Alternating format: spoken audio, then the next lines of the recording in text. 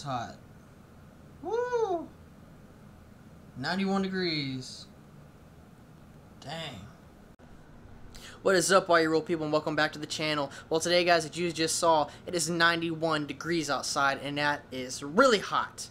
So, I'm still recovering from my summer and from last week, so I'm not going to go out and fish today. Instead, what I'm going to do is I'm going to show you some videos that I've accumulated over the week, bass fishing and throwing the frog at local ponds here and there. I haven't caught any huge ones yet, but I've caught a bunch of dinks, and I'm going to show you a few clips of those videos. And then later, after that, I'm going to show you all some cool rod and reels my aunt gave me. I got some Shamanos, and I got some really cool rods I'm really loving right now. But guys, before we get into these videos, make sure to please like and subscribe to the Dark Reel channel, and please hit the big thumbs up. If you have any questions or comments, please leave them in the comments below, and I will get back to you as soon as I can. But guys, let's get to these videos.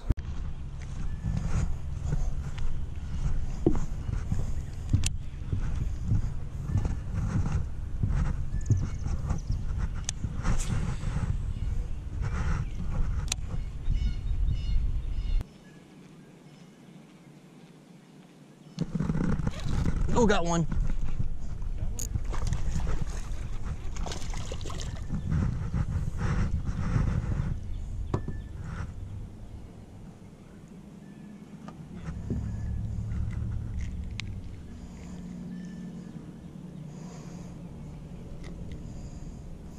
There we go, on the Kietech swim bait, little guy.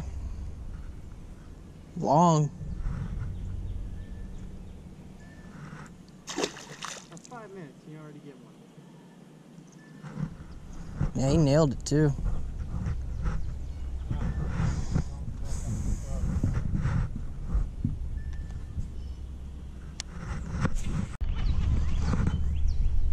It's a nicer one. Oh, yeah, that's cool. Told you.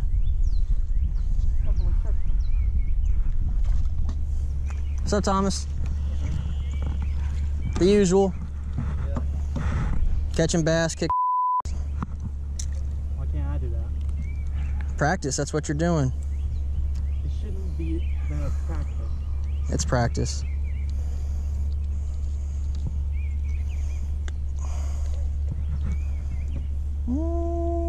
That's close to one. Yeah. We'll find out. It did last. Nah, he's more than that.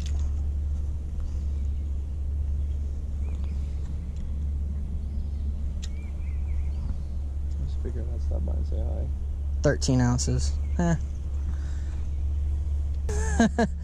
Oh, damn, he ripped the tail off. That was my last one. You got him?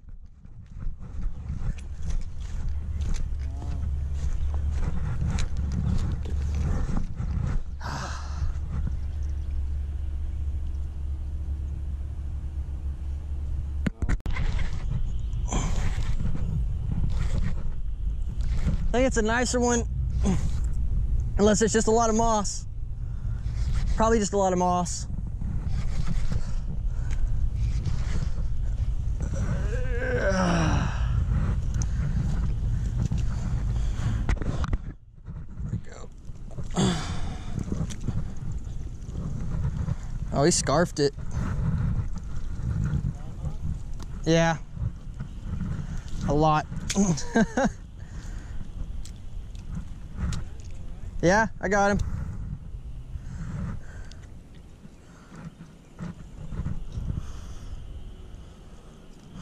He downed it. There we go. Yeah, nice little guy.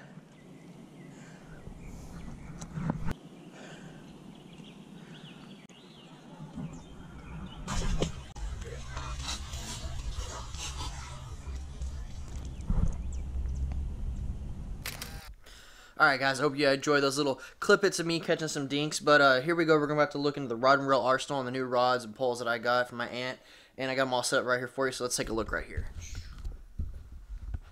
Okay, so first off, we have this guy. It's the Excelsior by Neowa, I think. By Neowa. And for right now, I just have that on my really old Black Max rod. And then over here, we currently have the Abu Garcia Black Max on the Abu Garcia Veritas with my Savage Gear 3D glide bait. Now, I originally had this one on, but this has a 7-to-1 gear ratio, and this one has a 6-to-1 gear ratio, and I wanted something a little bit slower for the glide bait, so that's what I have on right there. Then moving over, we have my always loyal Abu Garcia Revo X that I absolutely love, and it's connected to the Revo X pole. It's a 30-ton medium heavy, and right now I have that on a Rage Tail with a 1/8 ounce swim bait. Now moving over, if y'all watch my videos, you see my aunt. She uses something just like this, always using the whacking worm, of course. So this is a Temple Fork rod. It's a medium rod. It is super nice. I've never fished with these before, but I love them. Temple Fork Outfitters. It's a 6'9" medium, and that is on the Shamano Grotto. And it's, let me try to zoom in for you. Oh, right there. Shamano Grotto 100D. That is an awesome, smooth reel. I really love that one. I'm still trying to learn how to use it kind of and work the wacky rig, but it is an awesome setup. Then over here we have another Abu Garcia Revo X. This is the 7-to-1 gear ratio because it's my top water, and I have it laced up with 20-pound braided line, and is on the Abu Garcia Vigilant 2.0, and that's awesome, a medium heavy rod. And then over here, this is my new, it's Skeet Reeves. And now, if y'all don't know what Skeet Reeves rods are, they are crankbait rods. They are super flexible at the tip. They really bend. Really bend. And they're really flexible rods. And on that, I have the Shamano Serica. Let's see if I can zoom in. It's the 200E series. Now, this one's really good. Really slow. It's what is the action on this guy? I believe it's the 6-to-1 gear ratio on that, so it's kind of slow, so that way I get the crankbait moving real slow and I can feel everything as it's down there. But I absolutely love this rod. I haven't caught any bass on it yet, but I love it. Never had a crankbait rod, so it's my first one, and it is really cool because it's so flexible and so durable. I can literally feel everything when it's hitting the bottom. So there you go, guys. Those are my rod and reels. My original ones were the Abu Garcia because I'm just a huge Abu Garcia fan. But my aunt, she really had to put me on these Shamano reels right here. The Temple Fork Outfitter rod, I am in love with. It is so flexible. It is so smooth in the water. I just love it. Yeah, guys, that is my rod and reel arsenal at the moment. Probably going to be upgrading sometime in the near future. But as of right now, this has everything I need, from crankbait, top water, swim bait, etc, finesse. You know, it's everything I need right now. But that is it for today's video, guys. I really hope you enjoyed seeing this little insight. Just so y'all know, news update, I'm going to Florida tomorrow. Yes, I'm finally going to Florida. I've never been deep sea fishing. I've fished out in the ocean a few times, but never had any luck. But we are going straight to Florida, driving there all through the night. Gonna get there, gonna get on this boat charter, go out in the ocean, and we're gonna go deep sea fishing. And I'm gonna make sure to get as much content for y'all as I possibly can. So y'all stay tuned for some awesome bangers coming up. I really hope you enjoyed this video. Make sure to like and support Dark Reel Action. I'll catch y'all next time, and y'all keep it real.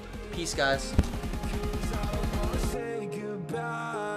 One more thing before we go, I need y'all's insight, okay? So I've been using the Kietech swim baits. I believe they're the 4-inch for my past couple videos, and by catching bass on them, there was only one thing that I've had a problem with the Kietechs, and it's that if you get a nice sized bass on, it kind of just destroys the bait. So right here, guys, I have this little setup that I've been going through back and forth. Okay, so I have these Strike King Rage swimmers. These are 3.75 inch, and I've been having a debate with myself and a couple of my friends trying to see. So you have the Kietech swim bait right here, which is great. I love it. It's just that it's not very durable when it comes to catching bass. Like, you catch one good bass and it like breaks in half, or the tail breaks off, and it's a done deal. But it does catch bass. Now I'm trying to compare this with the Strike King. It's a little bit fatter, more durable. I've been able to catch 3-4 bass at a time, and it still holds up. And plus, it's got these little end grooves right there, if y'all can see it, right, the little indent where your hook goes, so it kind of hides, so it's more weedless.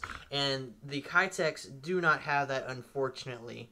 Now, I love Kietech. I really do. I'm not dissing on them right now. I'm not putting them down. They're great baits. It's just that the Strike King, for $1 less, I mean, you do only get a pack of 5 compared to a pack of 8 Kietechs. So you get a pack of 5 for $1 less, but I think the durability is a little bit better. Now, I do put it on these type of hooks right here. These are the Fusion swim bait hooks with 1/8 ounce weight right there, and that is just perfect. It's right on the money. So if y'all have any insight on anything like this, or if you come to the same problem as I do with these two awesome plastic swim baits, please leave a comment in the comment below. Let me know. I'll make sure to look at those and give you my opinion. So yeah, that's it.